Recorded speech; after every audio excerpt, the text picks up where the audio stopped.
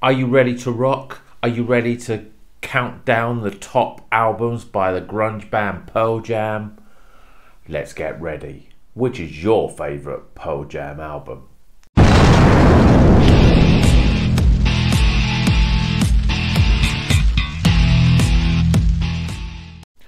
Welcome back to Rocker's Beer Review. Today we're doing another album ranking, and this time it's Pearl Jam, because this is the month in December. We're sort of dedicating our music content on the channel to grunge music, and which can be the biggest grunge band of them all, Pearl Jam. Now, you know, we talk about the big four, we talk about Alice in Chains, we talk about Nirvana, we talk about Soundgarden, and we talk about Pearl Jam. Pearl Jam, they're the only band out of those top four that still have their original lead vocalist. Obviously, the likes of Soundgarden and Nirvana aren't really sort of going anymore. Alice in Chains do have a different singer, William DeVal, now their new singer. But Pearl Jam have consistently got through all of those sort of years from the early 90s right up until today. They released a new album this year in 2020, still going strong, still producing great albums. So now we've got to the point where there's 11 albums. Yep, there's 11 albums, studio albums that is, by Pearl Jam. I think it's about time to do a ranking. So without further ado, let's start at number 11. Now, Pearl Jam, you know, they're a great artist, but, you know, every band has to have a worst album. And to me, their worst album is Riot Act. This is the last place. And like many of their sort of early 2000 albums, just a little bit bland, really. There's no sort of real big standout tracks, you know, and it's as far away as those sort of early original 90s albums as you can get. So in 11th place, Riot Act. In 10th place, No Code. Now, this is, you know, this is what, their fourth album. I saw them live at Wembley Arena when they played this, and they weren't at their best there. And I don't think the songs were that good. After those sort of first three albums of the 90s, their first three albums, No Code just was a bit too experimental with lots of different styles all over the place. But there was no real massive big songs, no big anthems that really stood out. And, you know, I quite like Mankind. It's quite interesting because it's got Stone Gossard singing lead vocals. And also things like... what other great songs on there? In My Tree is not a bad song as well. But for me, No Code is a poor album, and it only gets number 10 in my rankings. In number 9 is Pearl Jam, often described as the Avocado album, because it was a self-titled album, but it's got a big avocado on the front. Again, this is it starts off quite rocky, and you're thinking we're getting back to their sort of, like, you know, their sort of early form. But for me, it doesn't really have any sort of real big standout tracks, so that's why it features as number 9. In 8th place is Lightning Bolt. Now, this sort of was almost like a continuation of their sort of their reinvigoration after Backspacer. It's not as good as Backspacer. There's some standout tracks though. Sirens is a great sort of ballad.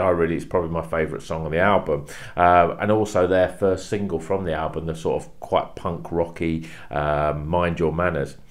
It is similar to Backspacer in terms of the style, but it doesn't quite have the songs that album has. So Lightning Bolt is in number 8th position.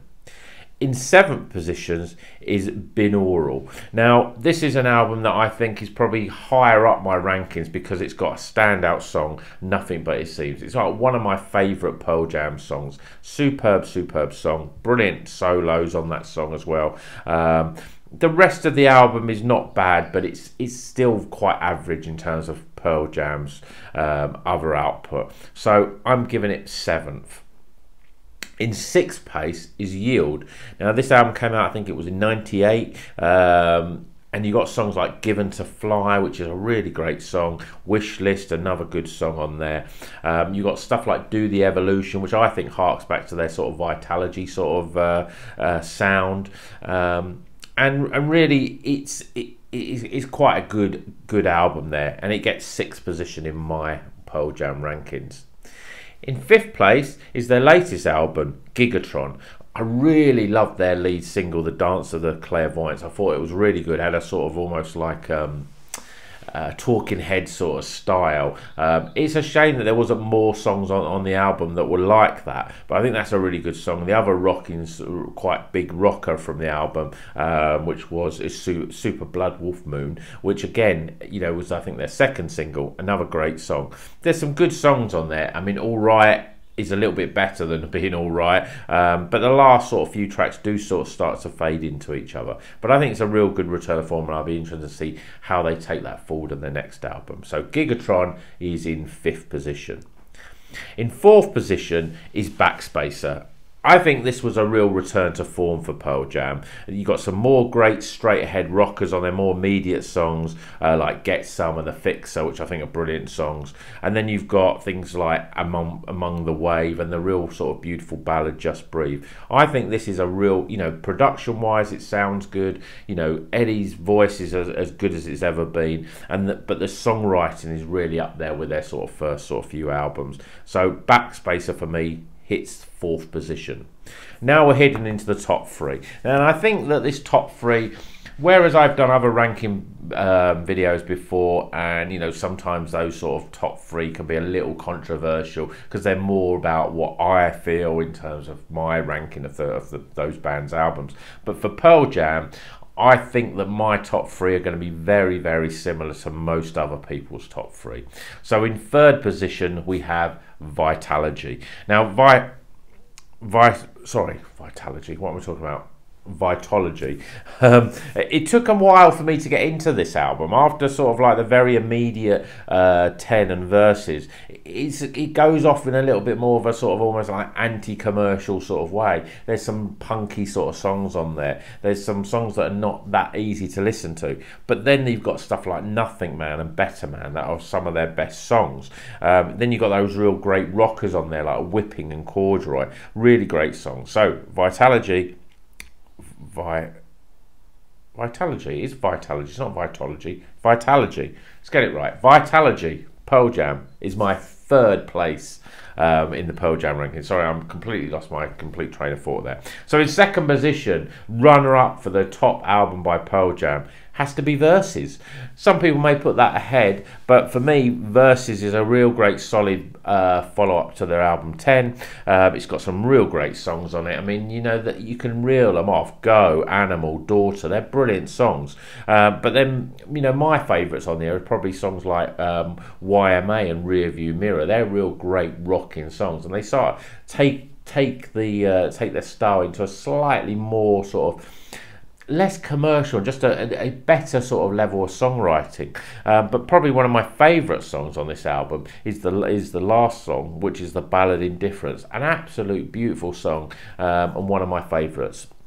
So the best Pearl Jam album, I don't think it's, you know, I think most people are going to be in agreement with me on this one, has to be their debut album, 10. I mean, it's so good. I mean, for me, I was a bit, you know, a bit late in the game when it comes to grunge music, and I sort of tarred all grunge music with the same sort of brush. It was all very sort of like punk rocky. You know, where was the solos? You know, there wasn't big sing-along choruses. But Pearl Jam really, I mean, on this album especially, I mean, I don't think it's ever been better. It's got so many classic songs on it. I mean, you've got Black, you've got Jeremy, you've got Alive, you've got Once, you've got Why Go, Even Flow. I mean, there's so many good songs on it. It's a shame that, you know, they almost, their best stuff came in their debut album, and I don't think they've written a song that really as good as any of those sort of songs. Yes, they've written great songs on other albums, but they never hit the highs of 10. It's a brilliant album, and I think it's more than worthy to be my #1 Pearl Jam album. So I hope you like that ranking. What do you think? Do you agree? Is 10 their best album? Would you put Right Act right at the end? Let me know in the comments what you think. I'm really interested to know what other people's opinions are. Maybe you want to do your own top 11 and let me see what they're like, because I'm interested to see. Maybe you know, more people have got into Pearl Jam later, and they've discovered their later albums, which for me probably didn't quite hit the mark of those sort of early albums. So, hope you enjoyed it, and until the next one, you know what you're going to do. You got to keep on rocking. rocking.